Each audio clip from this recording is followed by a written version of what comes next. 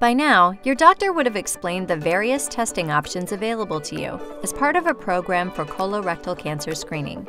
This includes annual testing with a fecal immunochemical test, such as InSure 1, that detects blood in your stool.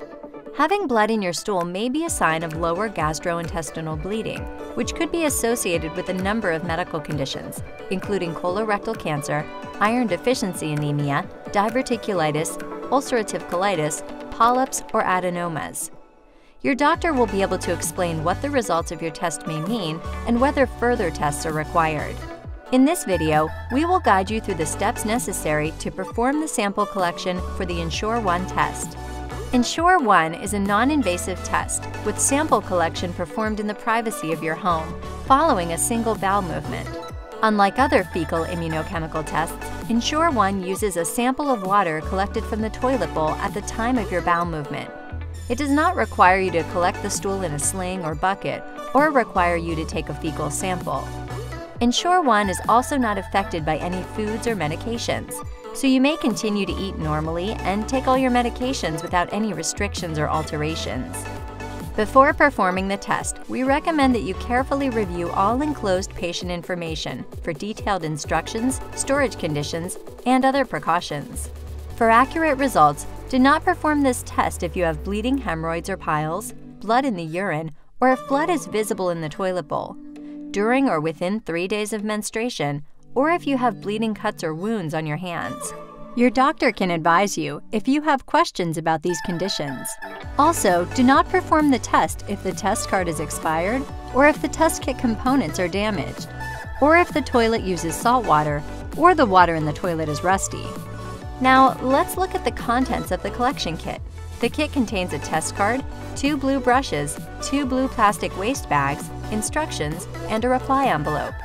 When you're ready for your bowel movement, bring all contents into the bathroom.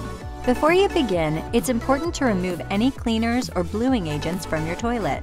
Simply remove any cleaning dispensers and flush the toilet twice. Now you're ready to collect the sample for your test. After your bowel movement, place the used toilet paper in one of the blue bags provided. Do not put the used toilet paper in the toilet bowl, and do not flush the toilet. Next, on the test card, lift the flap to uncover 2 small white squares. Set the card aside. Using one of the long blue brushes, gently brush the surface of the stool for about 5 seconds. If the stool is loose, simply stir the water around the stool. Remove the brush from the water and gently shake it once to remove excess water and any loose stool. Transfer the water sample by gently dabbing the brush bristles onto one of the small white squares found under the flap on the test card for about 5 seconds. Remember, only a water sample is required for InSure 1. You want to avoid putting feces on the white square. Some staining of the white square may occur, and this is normal. Put the used brush in a blue waste bag. Using the second blue brush provided, collect a second water sample from the toilet bowl by repeating the same process and gently dabbing the second small white square. Put the used brush in a blue waste bag and dispose of both bags in your regular household trash. Clearly print your name, date of birth, and date the sample was collected on the label located on the instructions for use or information form. Use the label to close and reseal the flap over your sample. Place the test card in the return envelope along with any completed forms requested by your physician. Return this envelope to the laboratory or medical professional as soon as possible, as the test must be developed no later than 14 days after your sample is collected. Congratulations! You have now completed the sample collection for the InSure 1 test. The laboratory will process your test card and will advise your doctor of the results. InSure 1 detects blood in your stool. There are many gastrointestinal conditions that may cause blood in your stool. This means that if the test is positive, more testing and evaluation by your doctor is necessary. This test does not replace your regular physical or rectal examination by your doctor. A negative test result means that no blood was detected.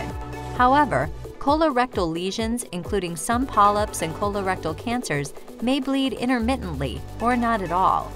Additionally, blood may not be uniformly distributed in or on the stool, and a test result may be negative even when blood or a lower gastrointestinal disease is present.